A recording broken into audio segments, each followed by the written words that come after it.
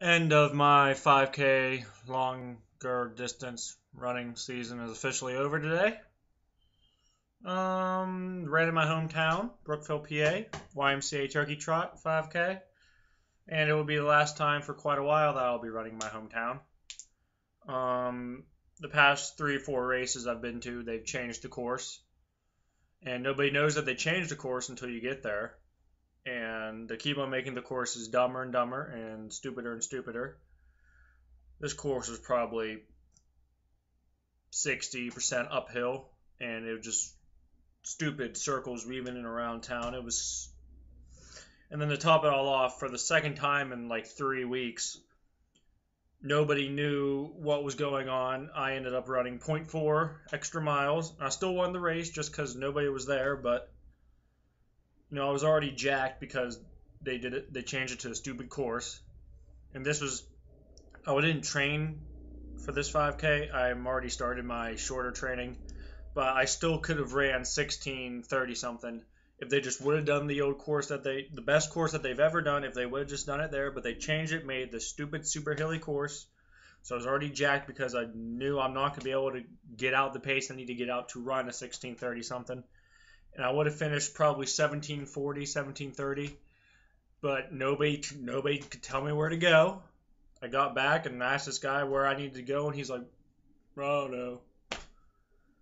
So I ended up going .4 miles more. Almost lost to a kid who I coach in cross country. I had a 3-minute lead on him. By the time I actually got back to where we were supposed to be, he'd caught up to me. And it's ridiculous. I'm not running there anymore. It bums me out because I like running here in Brookville, and I'm not running there until they pick a course and they stay to that course. It's cool if you want to change the course every few years or so, but they've changed it. They've changed it the past 3 times I've been there, and it's ridiculous.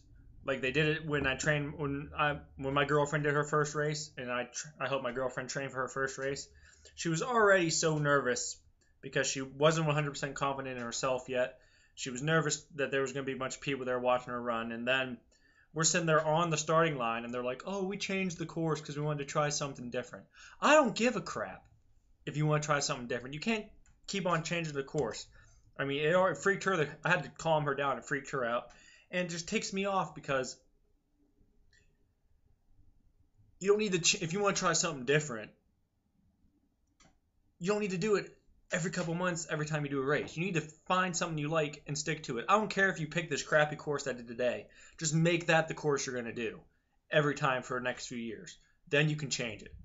My mom was talking to somebody, they're like, "Oh, we want to try something different because people get bored running the same thing." I don't get bored running the same thing.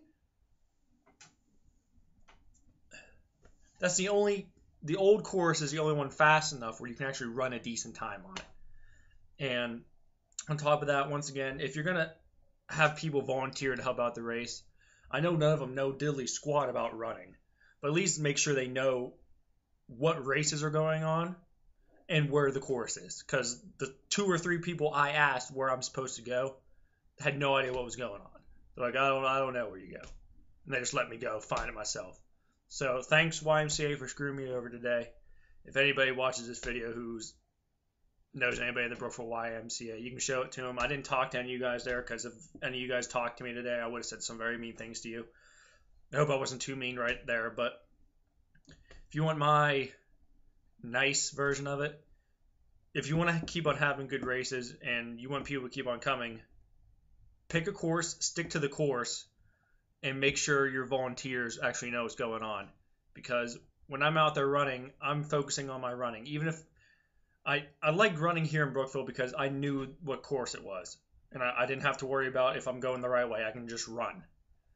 When you guys keep on changing the course, I have to worry about that. You're taking mental energy away from my run.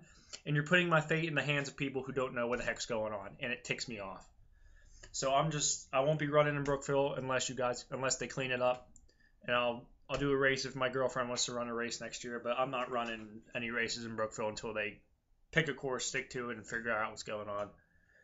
And I'm probably overreacting, but this is what you get when you actually care about running, and I'm the only person in this town who runs these races at the Y who actually really gives a crap about it. So whatever. That's my thoughts on it.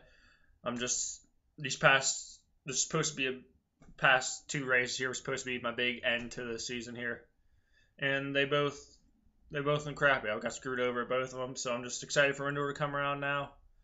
I got some cool videos coming up here. I'm gonna try and do, and I'm just excited. I'm excited for indoor to start because nobody can screw me over when I'm running the mile indoors on a track.